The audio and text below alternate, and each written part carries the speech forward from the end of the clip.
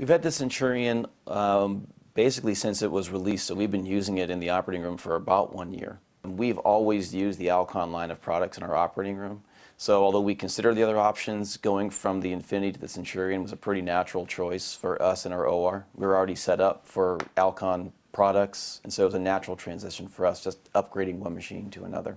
Now, there's several things that we liked about the Centurion. One is that we, like I mentioned before, we were already set up with Alcon products and used to the look and feel of Alcon, so it was an easy transition surgically. It looked and felt like things we already recognized, but the technology in the Centurion is greatly advanced over the Infinity.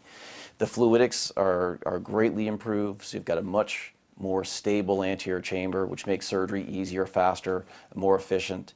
The tip, the energy used for phaco emulsification is really, they designed the machine around torsional technology.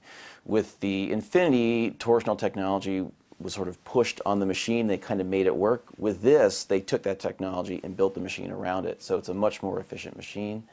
And also, I, in particular, do a lot of complicated cases, and the advantages in the Centurion are fantastic for me. The vitrector is greatly improved, and so if we have to remove vitreous, it's a safer, faster, and more efficient process.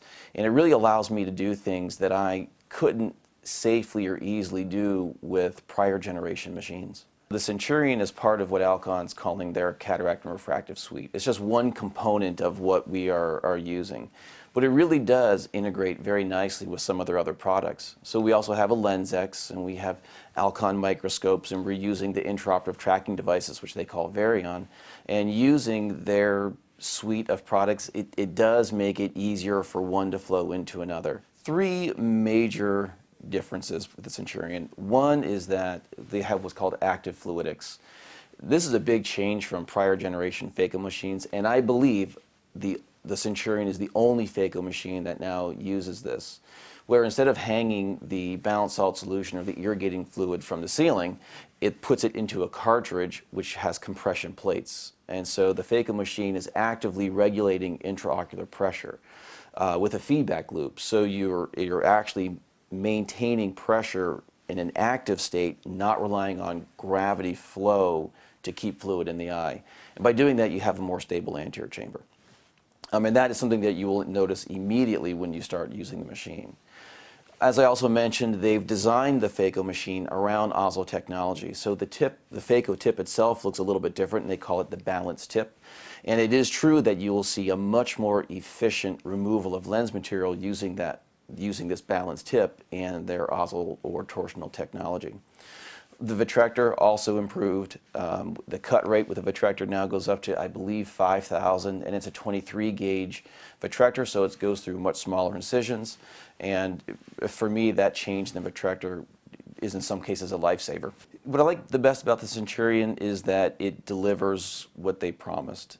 There is a noticeable difference in stability in the anterior chamber. The phaco emulsification efficiency is greatly improved, and it really does make surgery faster, easier, and safer, I think. It integrates well into the other technologies that we've introduced into the operating room. So cataract surgery really is molding into refractive surgery, and having a machine like the Centurion helps you do that. It helps you integrate the other technologies, and that's going to continue, I think, through the next couple of years with more advancements. Really haven't unlocked all of the power of the Centurion yet. There are more updates that are going to be coming.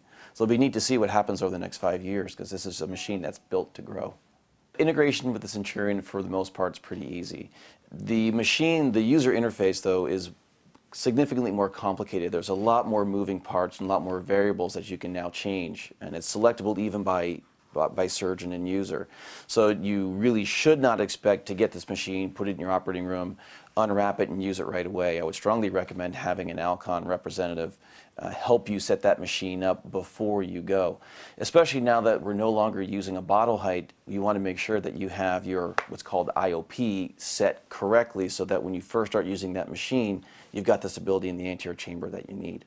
The graphic user interface for the Centurion is very good, but also very confusing. There's a lot more selectable features, and you can get a little bit lost in the user interface if you don't know what you're doing before you start surgery. So again, I just really make sure you're familiar with the machine before you jump in the operating room. We also had a little bit of problem with the foot pedal initially. The foot pedal for the Centurion is now wireless, and when we initially started using the unit, we had trouble linking the foot pedal to the machine itself. It never impacted patient safety. We always knew the problem before we started surgery and simply plugged the pedal in. But you want to make sure that that machine is working correctly right off the bat before you start doing surgery. We've been very, very happy with the Centurion. I do think it's head and shoulders above the rest as far as phaco machines go.